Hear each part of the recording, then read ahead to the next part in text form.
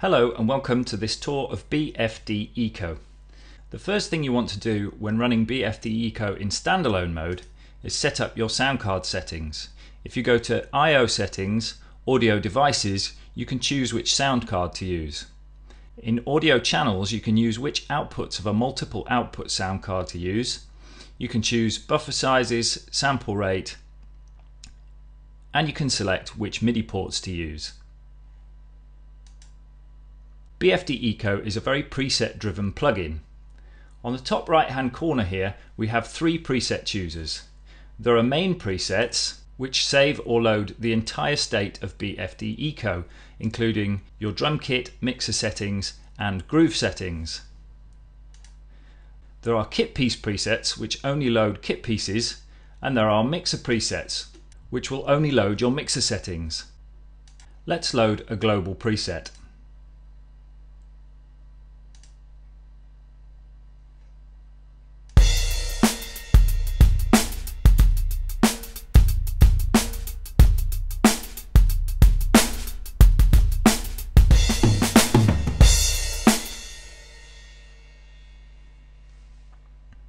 You can navigate around the main BFD Eco interface by using these three tabs at the top here. We also have a preferences menu which allows me to set the data path, which is where BFD Eco looks for its audio data, rebuild the databases, load a key map, which if you're using an electronic drum kit or a MIDI controller you'll want to set up right away. If we go to the load key map menu here, you can choose from many default MIDI controllers. We can also enable tooltips, enable outputs as numbers, which you'll want to enable if you're using BFD Eco as a plugin within Logic, enable the drummer perspective, which flips the stereo field of all channels, enable anti-machine gun mode, which forces BFD Eco never to play the same sample twice. This is a great setting for even more realism. And load on demand, which will reduce RAM usage by only loading those layers of the kit pieces that BFD actually needs to use. We also have another menu which allows me to launch the manual, open various pages on the FXpansion website, check for updates, and visit the BFD drum shop where you can buy expansion kits and packs for Eco. Let's also take a look at the main options bar along the bottom. To the left here we have a master volume knob which affects the output of the entire program as a whole. We have a master bleed control. BFD Eco's recordings contain bleed just like in a real drum kit, so when you hit the snare, that snare signal will also bleed into the kick drum. This master bleed control can change the amount of bleed between various kit pieces. If I pull it all the way down, there'll be no bleed at all and we just get the direct signal from the appropriate microphone. We also have a master tune control which tunes all of the kit pieces at once, a master dynamics knob which allows me to increase or decrease the velocities of the incoming MIDI in order to essentially tell the drummer to play harder or softer. We have a humanized velocity control which will add some randomness into the velocities, and we have a velocity to amplitude control which changes how much incoming velocity affects the volume of all kit pieces. We have a master effects power knob which will turn on or off all the effects within BFD Eco. We have a learn button which is very easy to use. This is a MIDI learn, so if I enable it, then select any parameter with a green overlay and move a knob or slider on my MIDI controller, that control is MIDI learned.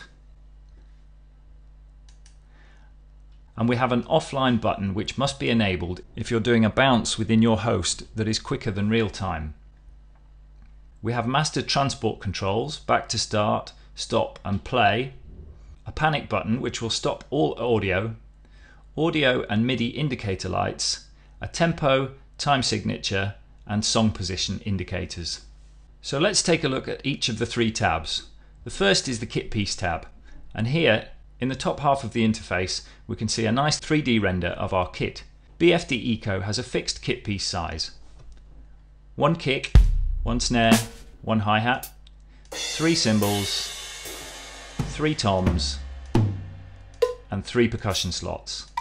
You can see that each of those kit pieces has its own individual mixer channel. We also have a channel for the overhead microphones, the room microphones, and 2 auxiliary channels, which can be used for delays, reverbs, parallel compression, and so on. And then we have a master channel. The next tab is the channel tab, and this gives me detailed information on whatever channel I've got selected in the mixer. So if I choose my kick drum, you'll see the interface updates to show me information on the kick. On the left here we have various parameters which can affect my kit piece. I'll solo the kick drum and we can hear exactly what's happening.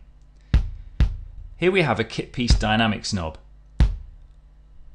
Much like the master dynamics knob, this will allow me to tell the drummer to play the kick softer or harder. We have a damping knob which allows me to dampen the kick drum, which essentially tightens it up. We have a knob here labelled in out, and that allows me to blend between the 2 microphones that we used to record this kick drum. In is the microphone that was inside the kick drum, and out is the microphone which was outside the kick drum. You can hear that the outside microphone gives us a duller, more bassy tone, whereas the inside microphone gives me a clickier tone. If I choose the snare drum instead of the kick drum in the mixer, you'll notice that this knob changes. For example, on the snare drum, we can balance between the top and bottom microphones.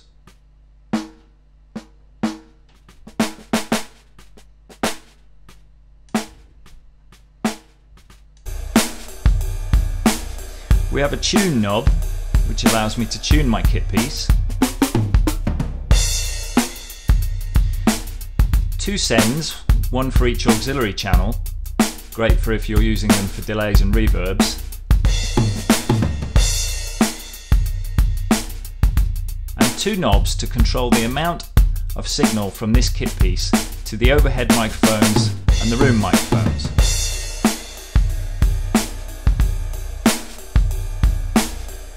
We also have a stereo flip button.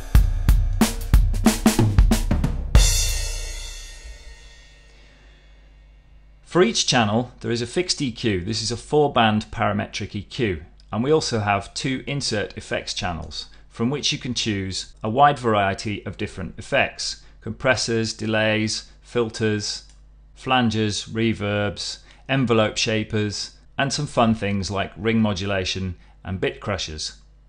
The final tab is the Grooves tab. The Grooves library is where we can get access to our library of thousands of grooves and build up a drum track. Here you can see our drum track.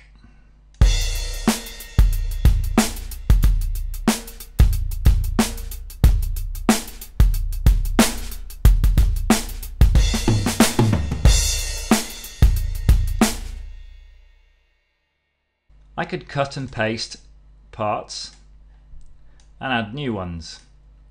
I can also use the various search filters to help me find genres, BPMs, in order to narrow down my search. I can also use the search function.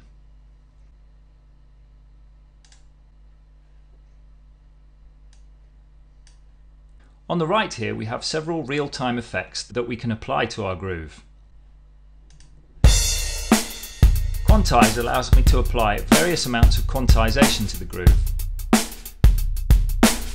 By contrast, I can also humanize the time in order to inject a bit of human randomization to the groove. And I can simplify it, which will intelligently strip out certain drum hits. Finally, there's a swing control.